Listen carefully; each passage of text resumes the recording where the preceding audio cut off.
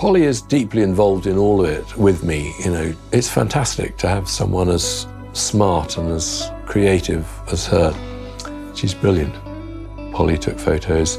Sarah Lee, another great photographer, came and took photos. Gavin's taken some of them. Anna Vlok, a Polish photographer who took lots on the 2006 tour as well.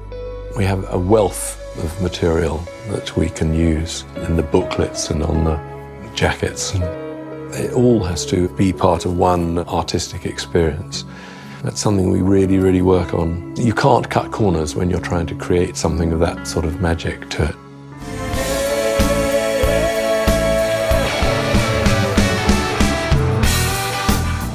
I feel very uncomfortable heading off out and doing another tour without having made new music. There are several songs that are close to being complete which didn't make it onto this album. I can't see myself doing another tour without making another album first, and that takes me a while. It took 10 years last time. I'm really hoping that, without making any promises that it won't take 10 years this time, that I will get back in and start working again. And following that, yeah, I'll be out again.